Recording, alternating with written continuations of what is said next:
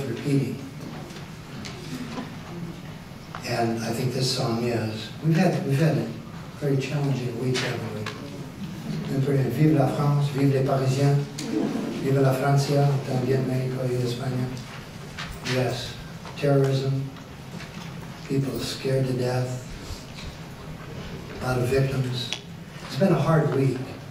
And so, at the risk of repeating this, and I did this last year, Jim Crocker has a beautiful song. And he tells us something in the lyrics. And we can imagine that is Jesus saying these words to us.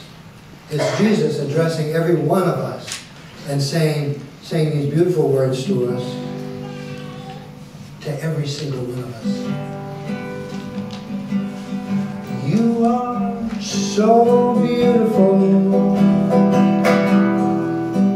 to me.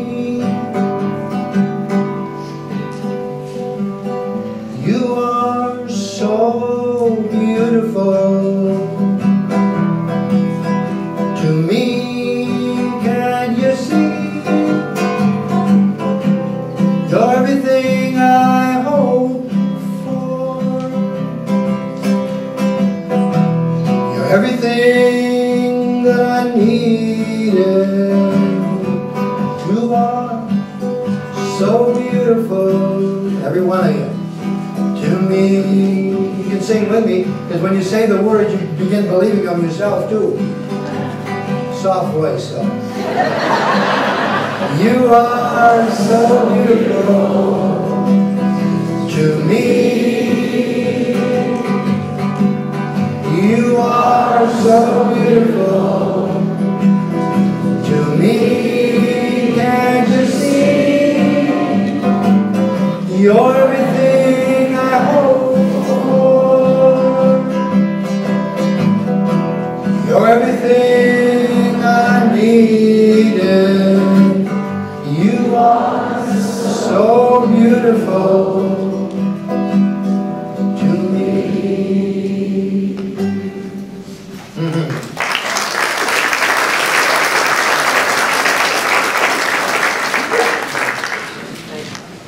If I can find my Bible back here.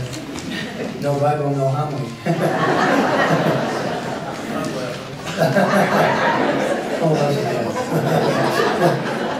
Hey, we're celebrating the feast day of Christ the King. Christ the King. The fact of the matter is, and truth be told, there are probably two kingdoms in this world. One that is beautiful. We just sang about it. And that you're a beautiful part of it. And one that just pretends to be beautiful. And the one that just pretends to be beautiful is the kingdom of the world. It has its values. It elevates things like power, control over other people by scaring them to death. We've seen that, haven't we? It elevates wealth, how much money people have. It says whoever dies with the most toys wins. It elevates celebrity and fame and a variety of other human obsessions. And you know what? Most of us have toyed with that kingdom, haven't we? We played around with that kingdom. Thank God we got out of that kind of stuff. And if you haven't yet, get out of it. It's not the right place for you. The fact of the matter is, whoever dies with the most toys still dies. For sure. Jesus tells us, and Jesus shows us, that the values, the authentic, true values of His kingdom, the lasting values, are, first of all, service. Service to others, especially the poor and the least significant, the homeless, the hungry, those who are wandering about this planet looking for a home, refugees.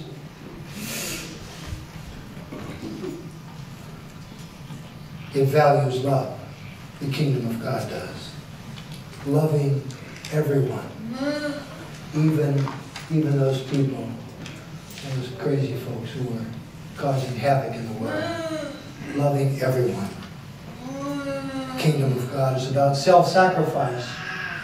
It's about putting the needs of other people even ahead of our own needs.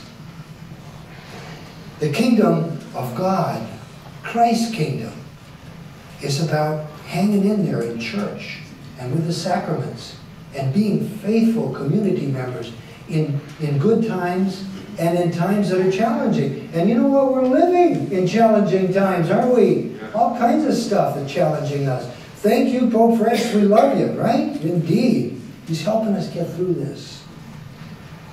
Life in the kingdom of God is not about loose talk. It's about powerful action.